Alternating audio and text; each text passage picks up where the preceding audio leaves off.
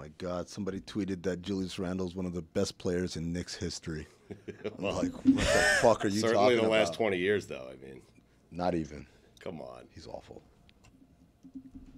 Last 20 years. Last 20 years, I mean. Last 20 years, he you know makes how bad we last he 20 makes years? He makes the Bleacher Report list.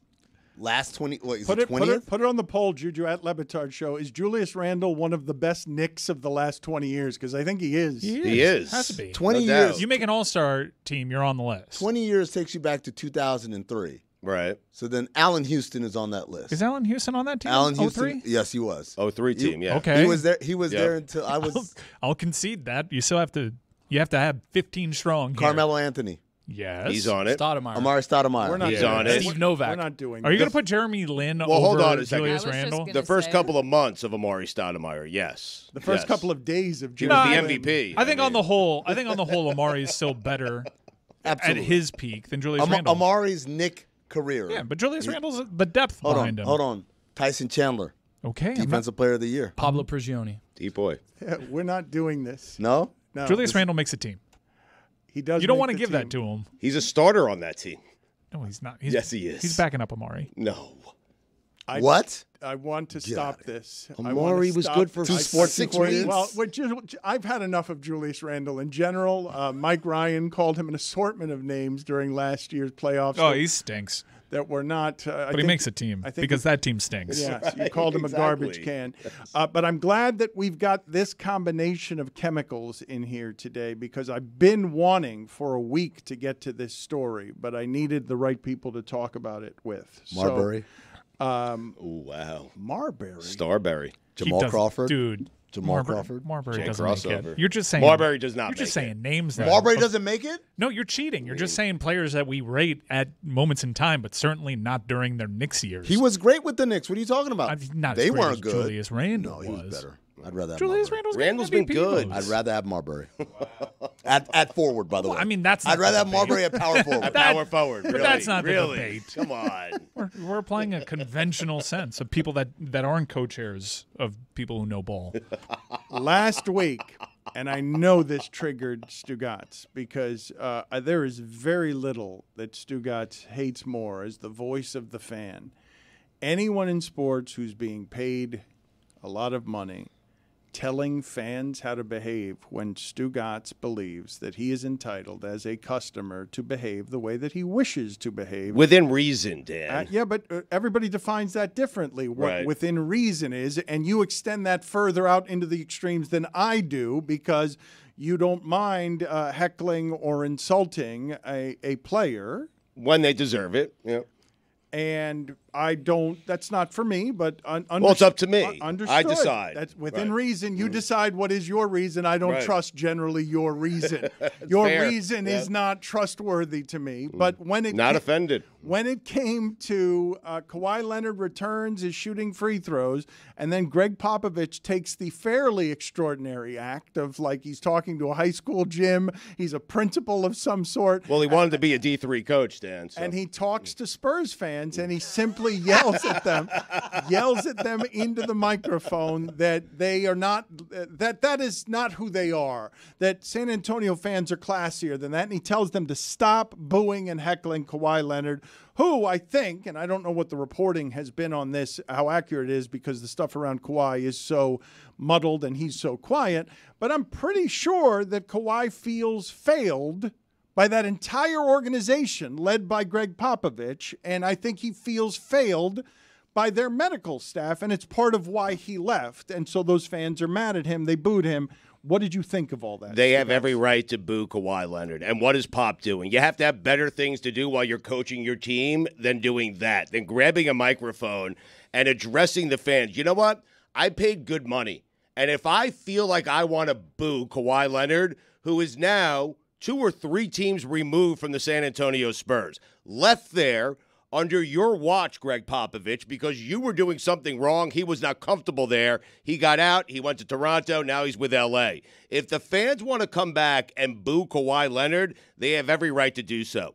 There are only a couple of times where a coach would grab a microphone in an arena and address the fans. Before the season, first game of the night, first game of the season, You address the fans. You thank them. I love that. A little thank you message from the coach right before the season starts. We appreciate your support. That you can do it. If fans are launching things onto the court or, a hockey rink or a field, things that are dangerous to players, then you can grab a mic and address the fans, okay? The only other time is when a little girl is failing at singing the national anthem and you have to rush to help her out, okay? Mo Cheek, great job by him. Those are the only times you can grab a microphone if you're a head coach in the NBA. You cannot do it when fans, and not all the fans were doing it, Dan, not all the fans were doing it. Just a handful of them were doing it. You cannot, while coaching a 3-win team, come to the microphone and say, hey, stop booing Kawhi Leonard. Give me a break. I'll boo whoever I want to boo, including you, Pop. For the uninitiated, and this was a couple of days ago. Terrible. I'm not totally sure you got the Maurice Cheeks story totally right. He did, actually. Did he grab the microphone? Because I remember him just sort of. No. Yeah, but I remember him just sort of putting his arm around her, comforting her. I don't remember him picking up the microphone and talking. It's one of the great moments in American history. For me, it's top 5, right behind Oshie. I mean. Okay, very good. For the uninitiated, this is old, but let's just check in on Popovich. Excuse me for a second. Pops on the mic. Stop all the booing and let these guys play. Oh, It's got shut no up. Class. It's not who we are. Knock off the booing. Not who we are. Here's who we are. We tanked to get Wembanyama. Lay off Kawhi Leonard.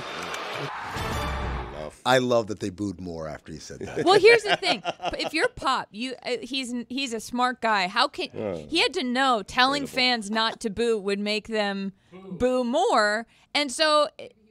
Okay, that's what I mean. I think he was proving wanted something. more booze? Well, no, I think he was trying to make himself look like the good guy, being like, "Oh no, don't boo him." Right and there. then he's like, "Well, of course they're going to keep going." And then it'll be more where he can say, "Don't poke the bear." Still don't get it. Still don't get that. Trying to save face with Kawhi Leonard on the line. He comes up, guys, stop! Let's stop this booing. Come on, Kawhi, I got you. Or he was icing Kawhi. But Kawhi hates him. I mean, Exactly. That's why he's trying to save face. enough. I mean, you had a great take on oddball, and I'm going to ask you to microwave it real quick because I came away watching this as it happened. What are you doing? This is clown behavior. And I don't know what's going on inside your mind, if you feel guilty about the whole Kawhi thing, but we, the audience, are not your pawn in all of this. You never see that. There's 2 different levels to this. Level 1 is I want to ask Dan a question. Dan, you said, you're not into like heckling, whatever. Are you anti-booing? Not heckling, not calling people names, not talking about their family, Just not using booing. just the word boo. No, I'm not. I'm You're not against, anti-boo? No, I'm not against booing. I'm not against booing. The part about this story that I found most interesting is that Popovich has been a king so long in that market that he actually thought going to a microphone Bang. and telling that's them the problem with something Pop, would right? work. Bang. Yes. I couldn't. I don't know that he thought it would work. He is what I'm saying. absolutely thought I lord over all of this. Yeah, I run this town. And they're going to be, sorry, Pop. I appreciate your theory. I do, Charlotte. It's a great theory. You got to zig when they say If Popovich is indeed smarter than everyone, and I don't know why it Next is level. he took out Duncan so that Bosch could get that rebound. But if he is smarter than everybody, absolutely, that is the third eye move of I will go over there. You want to know how I win in every circumstance? I will look like the good guy. I will look to everybody like I am protecting Kawhi like I didn't when his body needed protection. Bang. But really what I want is more booze. But I'm going to get them to boo more at my arrogance. You want to know the smartest thing ever? Remember when they were 3-2 and everyone said, maybe Wembanyama could take them to the playoffs? They've lost 12 games in a row. That's How not very- smart is that? That's not a very nice imitation of me. I mean, Of Mike Ryan. That was how Mike Ryan said it with his arms and hands like the moving Swedish like chef. that. Yeah. Morgie. Yeah, whenever I get excited, I move my arms around and I make points. And people are starting to open their eyes. This is my Pop point. Beyond the right to boo. Everyone in sports has a right to boo. Mm-hmm. That we can't take that away. To act like that's unclassy or whatever. Shut the hell up, number one. Especially a guy who left your franchise and won somewhere else. That's my point that I draw in Oddball, which is the reason they're booing, because he didn't do this when they booed Paul George or they booed anybody else. The reason they're booing that guy is because he's a villain in San Antonio. Why is he a villain in San Antonio? Because when he was hurt and he said, I'm not ready to play, the Spurs organization used every single dirty trick of leaking stuff repeatedly, consistently to the press. He's not that hurt. Tony had the same injury. And then we had a team meeting and all. They did all of those things to make him look like trash.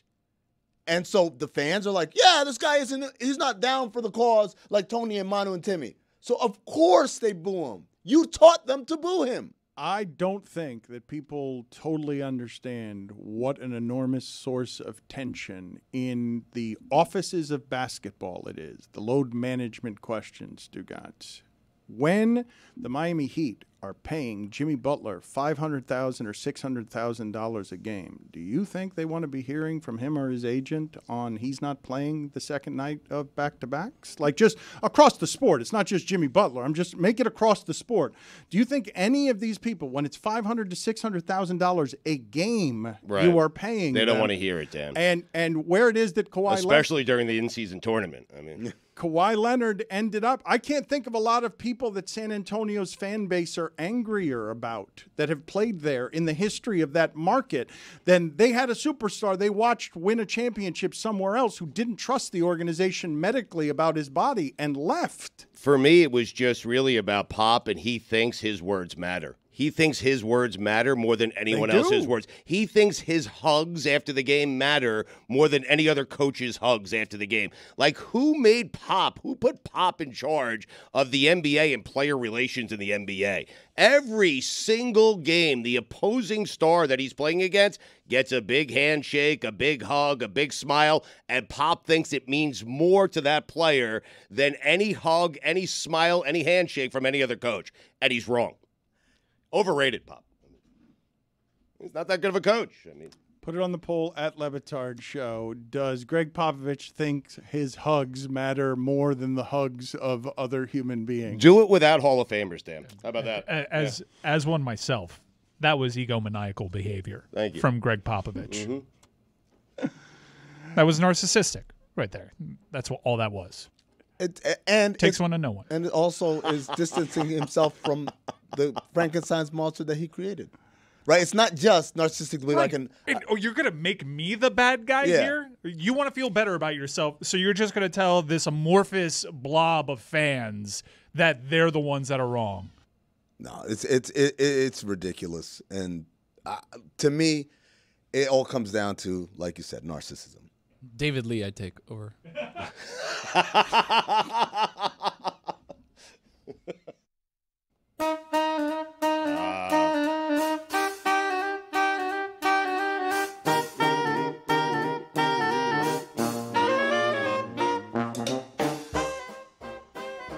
It's time for Dan Against the Spread. Getting into it, Mike. Wow. What a year against the spread we've had. And we're coming down to the wire as the year is ending, and we are so close to the big grand prize.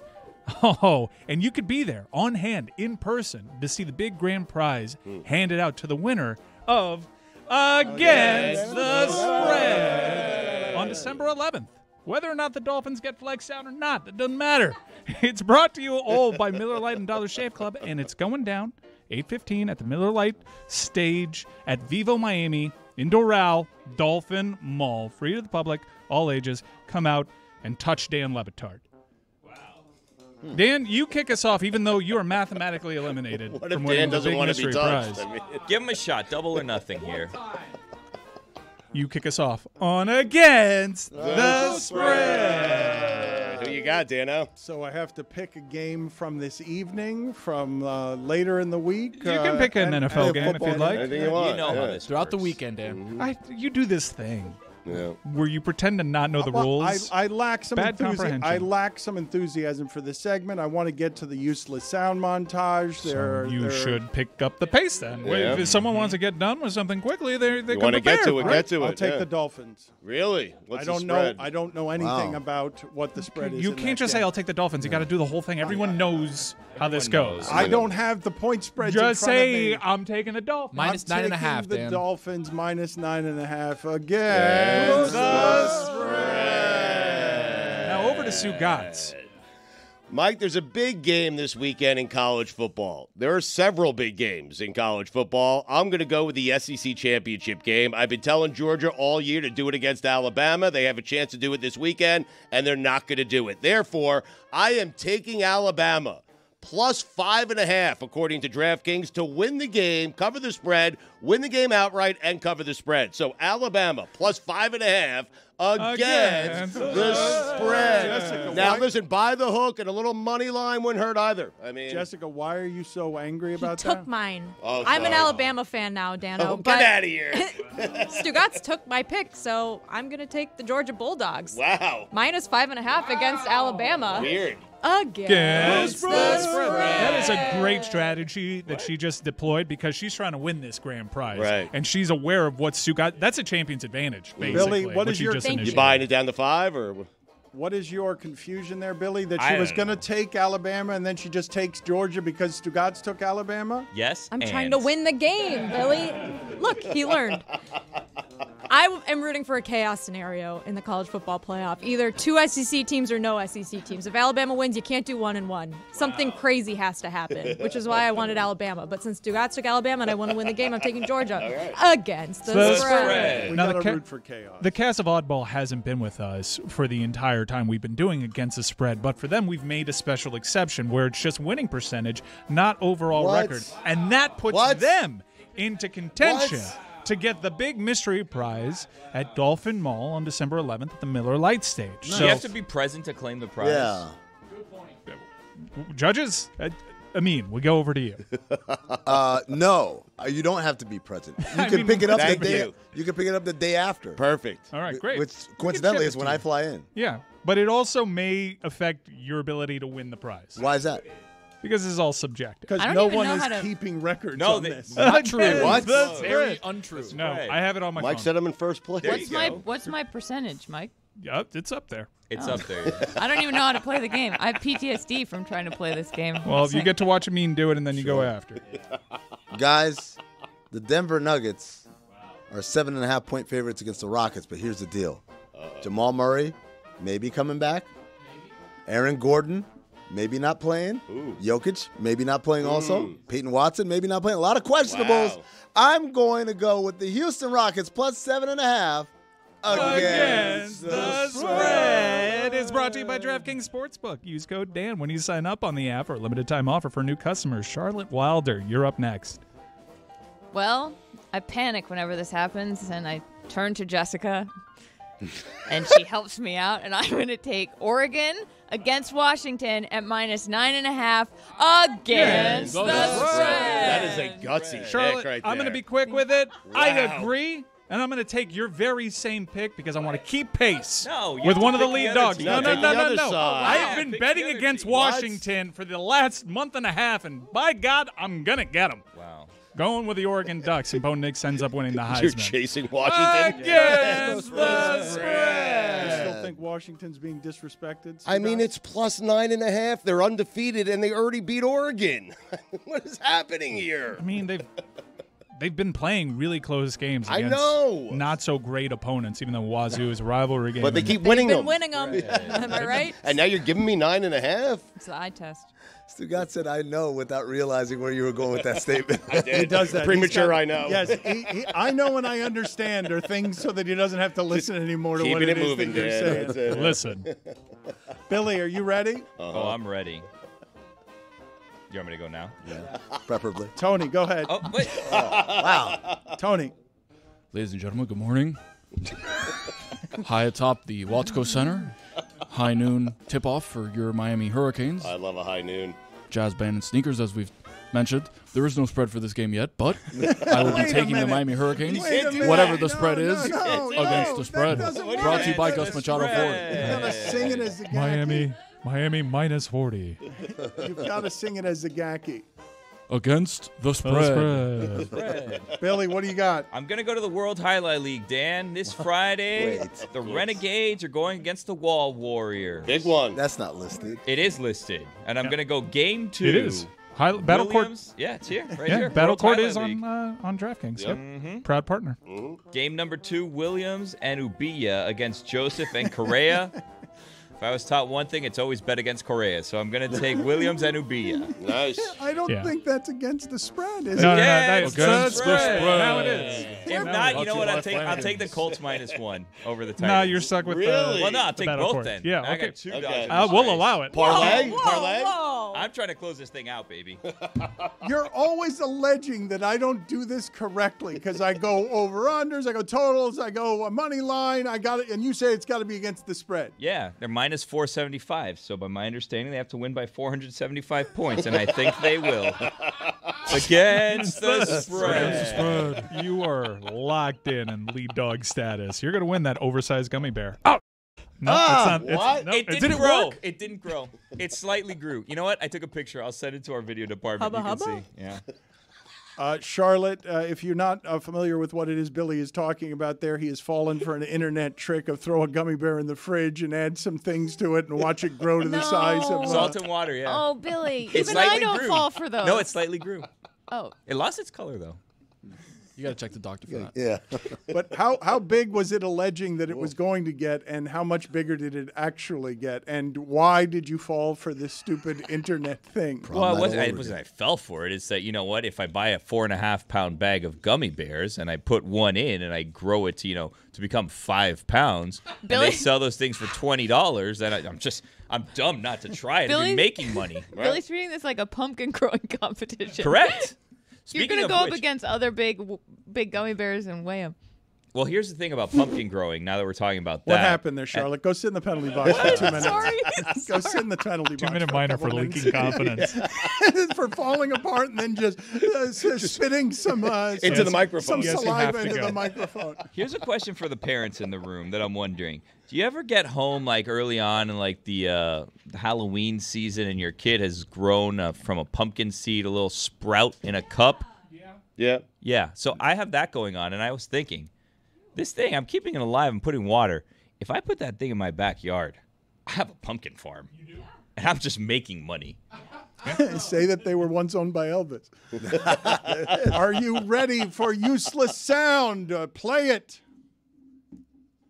Well, give me a second. What is I the have- computer buffering? I have Screwy Lewis up. Do you really?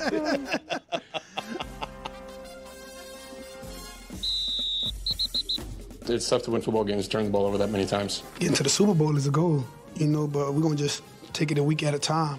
That's all we can do. You get mentally more tough throughout the year when you go through ups and downs. The biggest argument Wink and I have had is who has the last piece of pizza. So got a lot of respect for Wink. Done a good job. So I'll leave it at that. So I think the best thing about us, though, is it's about us. It's about us being together. We're at where we're at, and the sky's the limit still. We have everything we want in front of us, but we just got to take it one game at a time. Whether it's a penalty, whether it's a missed pass, whether it's a sack, we got to be on the same page at the same time. Parts of the game we look very functional, other parts of the game we don't.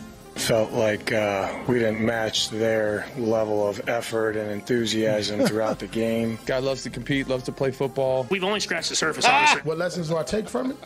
Don't take anything for granted. We anticipated it being a 4-quarter game. We've won 9 games, and all those games had to be closed out in the fourth quarter, one way or another. And these games are tough, they're tight, they're close. We just lean on each other in these moments. That's really all we can do. This is the National Football League, and anybody can be anybody. He's one of those guys, he loves competing, and when you've got that natural just zest and enjoyment for going out there and playing the game, and then, oh, by the way, you're really productive. I'm learning each week. I think we had some injuries early on. It's not acceptable to make an excuse, but we had injuries. One man's misfortune is another man's opportunity. What you like about him is the way he came back. Our guys turned that game back around where it felt like we were going to come back and go get it done. And we had that sense at halftime that we could, and so it was good to see that happen. It almost got there. I thought he stayed in there, kept battling. But I'll get to the tape and just take a look at all of it to make sure I'm making a smart answer. I'll make sure I have a better answer for you guys tomorrow. But thought he battled. It's a tough thing to do to win a game like this after a big Monday night game and then Thanksgiving. You know, you get that tryptophan hangover, so you got to work through that. You know, we did what we needed to do to win. There are no moral victories. Each and every one of us have to look at ourselves, and like I told you, that starts with me, and that's what you do. Guys like myself and Kenny, man, we're judged based on winning and losing, and we don't run from that. We run to that. So he and I are winners today. I love it. That's your coach, Jessica. I love him. I mean, it is. He doesn't run from it. He runs to it. Everything he says. Cut your eyelids off. It's a poem. It is too bad that Stugotz just fled the studio chased by authorities, because I needed an expert for the story I'm about to tell you that I simply don't understand. I don't understand how some of this is possible. I've lived in Florida all my life. I know about corruption. I know about scammers. You live in Miami. You know that people can get away with those, scamming those COVID loans. Every day there was a news story about somebody spending millions of dollars here that was supposed to go to some other cause that goes to jewelry or something else. But I'm reading about a director named Carl Rinch, whose only movie is 47 Ronin, which is not the Ronin I know. No. It's the Ronin with De Niro that I'm always scanning through and finding somewhere on the television, just like the Italian Job is always on somewhere. This Ronin is not that Ronin. I don't know what 47 Ronin is. It's a Keanu Reeves vehicle. Yeah. It got a 16 on Rotten Tomatoes. That is the one film this person has made. And evidently, Netflix gave him $55 million to do a sci-fi series that has not produced a single episode, but did produce this director buying 5 Rolls Royces, a Ferrari, clothing, fancy clothing, furniture. He also made a lot of money. This was not losing money on the $55 million. He made a lot of money on Dogecoin and with other, volatile stocks. And I ask you, Amin, as someone who worked in a big business that gave out a lot of money, how does this happen that Netflix gives this human being $55 million and he goes on a spending spree? And it's been a while now. I think it's been more than 18 months, and they haven't gotten anything in return for their investment. I think that when it comes to creative stuff, there's an element of we give you money and then you go off and you do your. It's not like he's showing up to Netflix HQ and clocking in and doing his work. It's like, have you done your work yet? I'm getting there, boss. It's not like that, right? It's like he goes to his studio and does whatever it is he does, and they say, how's it going? Oh, we're good. Here's some slides. Here's some dailies or whatever. And it's easy to fake that stuff. Meanwhile, you're not creating anything, actually.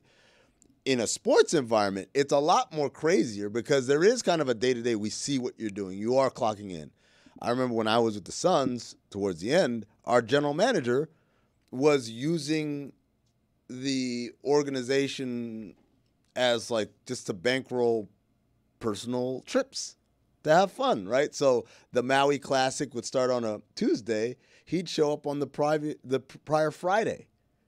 Just to be in Hawaii for the weekend before the Maui Classic gets started. How do you play? That's a good move. This is insane. There's something very weird going on here. I know a lot of people trying to get movies made or shows made. It's unbelievably difficult. So for Netflix to it's basically impossible unless you're going to bootstrap it yourself to get something made. If you have a critical dud, like if you have no movie or a bad movie, it's almost impossible to get a movie made, to get money from these major people. What's going on? Who is this guy related to? Right. What are they trying to cover? Like this is and the fact in the Times, it's a John Carreyrou story who broke the Theranos story, and something very weird is going on here. Well, in hearing the details read to me, it kind of feels like Netflix, in giving him that seed money, was funding a project about this. If you want to have your suspicions about stuff on the internet, what is the internet without its conspiracy theories? The whole plot behind the movie is that they gave him $55 million and he did all this with it, and that would be subject to a Netflix special. I would love if that were the conspiracy theory. What is this, like you guys in it? consider that? Firefest, you mean? Like I think the plot is he pitches them, give me $55 million, and I'm not actually going to make anything. I am going to be the central focus of this special. I'm going to try to make as much money as I can on Dogecoin. Here's the thing, though. Then they would need Hulu would also have had to do that, so they could have had the dueling documentaries like Firefest. How tired are you guys of that? Of finding the story of Mother God over here, and then it's 3 other movies are being made elsewhere? Like, we really have seen a golden age of content making come crashing to a halt that has gone from a bunch of different people will tell the same story 2-3 times on the different streamers because like the Lakers. Yeah, a number of different stories, but then the industry kind of closes down, and it's super hard right now to get much of anything made by anybody because the industry has been in such turmoil over the last 8 to 12 months. I mean, like there's 2 things going on. One is, like Charlotte said, it's hard to get something done. As we're a content company that is actively pitching documentaries, and we're spearheaded by the former head of ESPN, the dude from 47 Ronin just waltzes into Netflix and is like, I don't know if you've seen 47 Ronin. So there's 2 things though, Mike, right? One is like, have you ever made anything? Charlotte, that's the only thing. The only thing worse than not having making something bad is not having made anything. So having made something automatically gets you in the door in a way that everyone else with even great ideas can't. Even if it's 47 Ronin. Even if it's 47 Ronin, right? But then the other part of this, and this is the critical element, is Hollywood is in kind of enthralled by this concept of IP. Is this an original new idea? Shut up, go away. Is this something based on something from somewhere else? Tell me more. And that's why every movie you see now is an adaptation of a video game or a book or another movie that was made a long time ago or a TV show, because everything is IP driven. So I'm curious to see, like, what is it that specifically about his project probably had ties to something else. I think this is the project. It could be that he worked with Ridley Scott. He came from him. Maybe just having worked in that production Belichick company. tree. Yeah, truly. He could be Charlie Weiss, the Charlie Weiss of movie making, where he just gets a shot because he was Ridley Scott adjacent. By the way, that buyout looking like a good deal right about now. Good for Charlie. Good for ND. Do you think? Speaking of money issues, do you think when you hear the Joe Smith story, when he tells Vlad TV that he went from making $61 million in his career to being down to $3,000, you believe that is how common in sports? It's a bit of a cliche. Billy Corben made a movie for ESPN about that subject. Yeah, broke. Based on the article by a young Sports Illustrated writer who was not AI, was named Pablo Torre. Did you guys know that? Yeah, he wrote the story that the documentary was built on, bringing us back full circle to what? IP, ladies and gentlemen. They want IP. They want to see that it succeeded somewhere else. But I was asking you about Joe Smith. Oh, okay. Losing $61 million. Joe Smith, almost when you play word association with me on the name Joe Smith, I think of made a ton of money because every time he signed a contract, it was a big deal in that sport. Joe Smith was a coveted person. Now it's Cameron. That's what you think. Mine is Glenn Taylor. Because, so to give people background who don't know who Joe Smith is, Joe Smith was this player who was a number 1 overall pick, and he wasn't really good enough to be the number 1 overall pick. His draft had Rasheed Wallace and Chris Webber and Juwan Howard and a lot of better players, but he went number 1 overall, but he was a good player. So he gets to Minnesota, and he's about to be a free agent, and he's going to sign a big deal. He's going to sign a 1-year deal or something to get him to the bird rights, and then Minnesota promises him, hey, just get through this, get your bird rights, and we'll give you this massive deal. So he agrees. But his agent is worried. His agent is worried that the owner of the Timberwolves, who's very old at the time, won't be alive to make good on that deal. So they make this under-the-table deal in writing, and the league finds it. And as a result, the contract is voided, and the Timberwolves get like the death penalty, 3 first-round picks taken away, and Kevin McHale has to stay away from the team for a year and all this stuff, right? My favorite part about this story, The owner's name is Glenn Taylor. He's still alive. That was in the year 2000. It is 23 years later. He is still alive. And still owns the team, technically. That is your favorite part of this story. I love it. I love the idea of Dan, like, we got to have this in writing. What if he died? He's about to keel over. I can't just trust that the next guy is going to honor this agreement. Put it in writing. Put it in writing so I can sleep well at night. 23 years later, he's alive and kicking. There he is right there, ladies and gentlemen. He's 82 years old now. And so he was 59. They thought he was going to kick it. Forgive me, because now that we have the video of Glenn Taylor, it reminds me that I've forgotten to go to other video that we have, the investigative work of one Billy Gill. He went into his fridge. He took a single photograph. And Billy, if you'd like to introduce this story so that people can see how you wasted your time by partaking in an internet scam. I did no such thing. We had a vacation. We had some days off for the holiday, and my mind doesn't take days off. I like to investigate things. So I saw on the internet that if you put a gummy bear in with some salt and some water, that it'll grow. So I said, you know what? Seems like free money to me. If I just buy a pack of gummy bears, I can have these giant gummy bears. I could, start a company, whatever, sell them. They'll be a little wet, but whatever. So I went and I did it. It took about 2 seconds to do. Set it and forget it. The refrigerator does all the work for me, and then here are the results of said experiment. It is bigger. Now it is a giant bear. I only left it there for about 2 days. I feel like maybe this is a long-term commitment. Had I left it there maybe 2 months or more. What's the scale? Are these both giant gummy bears next to one another? I think you can or see is that from your the standard gummy bear on the right? You can see from the weave of the paper towel, Mike. Yeah, well, that's a giant paper towel. That's a giant paper towel, too. He put that in the refrigerator as well. It's actually a duvet cover. Billy, it's pretty close. It is pretty close to being twice the size. See? It's inflated, but I don't know how much flavor you lose once you've lost the color. Put that thing in my mouth. The color of the. Well, what's the point of getting more gummy bear if you're going to put less of it in your mouth? I'm selling them. Billy, I'll eat it. Bring it in. It's in the trash. I'll cook up another one today. Thank you. Right. Charlotte, Yes. you've been over the I'm eating curious. of things on the show before. Plain gummy bears once owned by Elvis.